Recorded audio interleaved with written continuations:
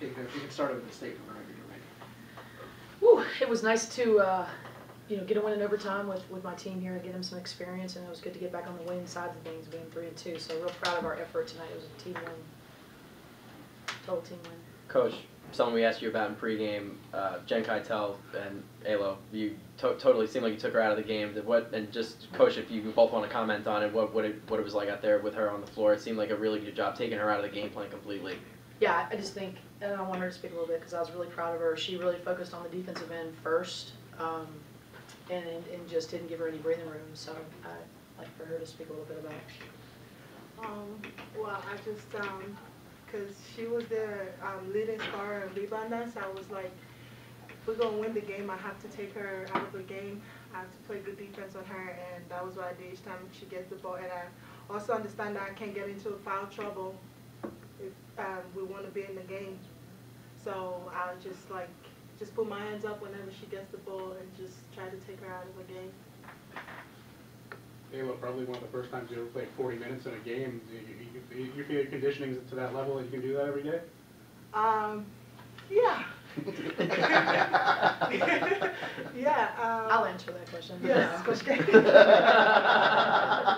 No, we'll take her as long as both of these guys. I mean, Krystal was doing the 40 the other day, and we just know that we got to have these guys fresh. We need their legs, and we have depth, and we're going to be gaining even more depth as time moves forward. So we know that we have some reinforcements. I think it's good, and they can play harder.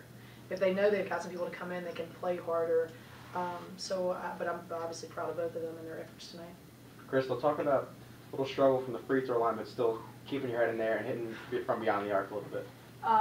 Yeah, it was a little bad day at the free throw line.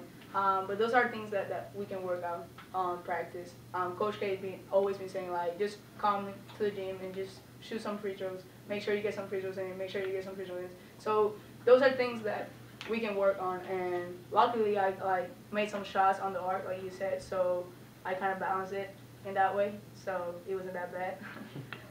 Krystal, just ask you another question. No, it wasn't that bad. 8 for 20 as a cricket. No, they know, and it's good to laugh about it when you have the win. But just not that I'm taking her thunder real quick, but we play so many different games. Whether it's 70% free throw, whether it's 21-5, whether it's 7 in a row, 5 in a row, 8 in a row. It just comes down to confidence, and I think that's where they have to keep digging in and don't give in to that self-doubt. I mean, you guys know how mental the game is, and we always talk about that a lot. We talk about having that self-doubt. It's human nature. You're going to have a little bit of it, but with high athletes and elite performers, they don't give in to when that self-doubt pops in their head. So I mean, that's that maturity that we're continuing working on. You're fighting those demons of that self-doubt because you could do that 100 times. You know your muscle memory. You know you can make free throws. They just got to step up and knock them down. And it's about as simple as that. We can shoot 1,000 a day. You got to make it when it's on the line. And our freshman did. Ashnae did. She did. So we can all do it. So. Krystal, the last minute of that second half, you're the most important player out there. You get the assist to Alo on that leaner, and then you help draw that foul. Just take me through both of those plays, especially that you draw in the foul that helped you get the possession of the ball back. Well, I basically saw Elo open on the roll. So if Elo is open on the ball, you gotta give her the ball. Come on, she's gonna make it. So you just gotta trust your players. As point guard, you just gotta trust your players. If she's open, you just gotta give her the ball because she's gonna make it. And if not, just next play, and we're gonna get back, and we're gonna get a stop, and next play, you're gonna make it. So you just gotta trust your players. And as the defensive part, it was a good defensive stop. Really good. Yeah. You're talking about the one that I took the charge on. Yes. Yeah, you were going towards the bench. It was tied. It was tied. The post players always like to push me out of the screen. So I always show off a little bit so the ref will call it.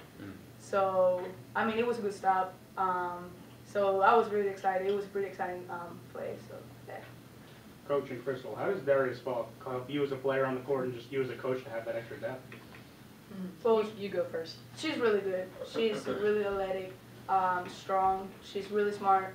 So it's really, really good to have some help at the point because when we're together on the court, even like if I don't got the ball and she got the ball, I'll play the two, or she'll play the two. So it's really good to have her on the court because she's really good player. And a step further on that, you just have two good decision makers that really are two similar players that can find people, and that's what as they begin to play even more together, you'll start seeing the benefits of what they do, whether they can create and find, they can attack the sag, you can play them in different ways. They're not afraid to attack the sag. They spent their whole life attacking somebody sagging or different types of defensive schemes. So you just get a little bit more headiness along with all the other athleticism and strength and physicality that you get. So it's nice. I mean, it's really nice. And then they can help. I mean, because Krystal can defend, but it also helps, you know, Darius can then get on the next best, you know, defensive player. In a normal scenario, we probably would have had Darius on 2. The only issue that was happening was they were posting up so much. So you just really couldn't gamble on that. You know, it would have been nice to, you know, so we got to keep developing players that can help when we need to switch, you know, and put different people. When Krystal even needs a break, we can change that up defensively. So we have a lot of work to continue doing. But at the end of the day, it was nice to be in a tough game against some veteran players, be up on a lead, and be them taking the lead, you know, and trying to have that sustainability that I thought that they did, and they didn't get down, and they didn't let that wave go away. And that's that maturity. That's probably the biggest element of our development, is that right there. So we had a lead, we lost the lead, we fought back, obviously got into overtime, and then we handled the overtime. Even we handled a blow when a kid hit a 3.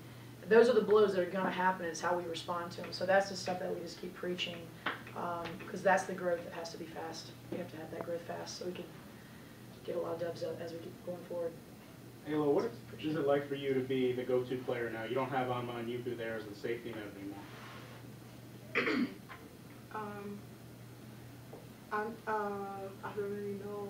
Well, I think in her mind, we don't look at it that way, you know, and I think that's the biggest thing, and I think that's what keeps this team good. We know we have a lot of rising, just talented players that splash off the page, you know, and we know what she brings down low. But tonight you saw her not force it. She didn't get one walk tonight. She didn't try to force it when they were drawing the house, and she was kicking it out. So, I mean, I just think she, you know, and like I said, she has a lot of reinforcements coming, too. So she gets it. She gets it and doesn't put all that pressure on herself.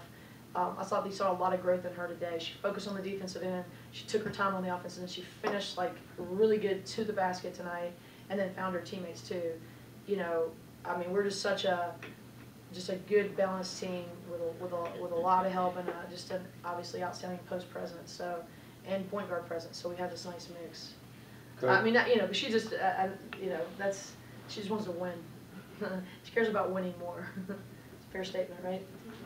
Coach, not to go away from the positive, Kelly Loftus, 2 from 11, 0 for 6 from the three-pointer. What'd you see from her tonight? I kept telling her to keep shooting, and I just think that's the growth that she's just got to have. And you know, we had to do some things defensively because, you know, if you struggle a little bit offensively, you can't let it affect you on the defensive end, and that's just going to be that growth with Kelly. We don't stop believing in her. If we had to make that last 3, I was on the bench saying, "Get ready to go." You know, she has that within her, and then that's the part that she just can't, you know, give in to that self-doubt too. So we're in that same conversation. So it's part of the game. Ayla, what's the difference in your game at this point, at this time last year to right now? What has been like the transition for you, like in your mind, your confidence? We can see it out there. What's it been like? What's the transition been like for you? I mean, it's been kind of tough, you know, like, because things, when people try to tell me you got to do this and do that, like, you have to go to your left more. I just focus on going to my left, then I have to work on getting back to my right.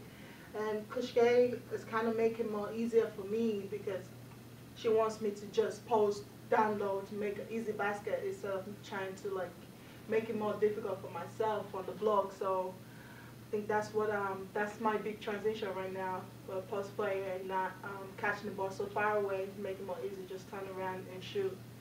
So it's been a good one. Still working on it. And Ayla, I think you hit the mid-range jumper to tie it up at 49. Is that another skill you're adding to your belt? She already had that one when she came in. But she already had that one when she came in. So, yeah, she did. Yeah. She used to hit We decided to get her into the basket. Yeah. That was she used to hit those every time. Yeah. That was her go-to. So we've been trying to grow her game. But you got Asia, so I think what you guys got to understand is that how much we can make everybody else play better around our post presence, and that's when we're going to be really good. When everybody starts, bringing their value, because Asia hit some big shots for us tonight, and even though she's struggling every now and then with some silly calls here every now and then, she's trying to get better on, but she came out and defended. Didn't have great numbers, but she was the catalyst for us to step up where Kelly was struggling a little bit.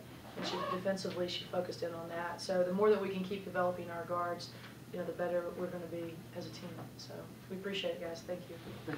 Thanks. Thank you.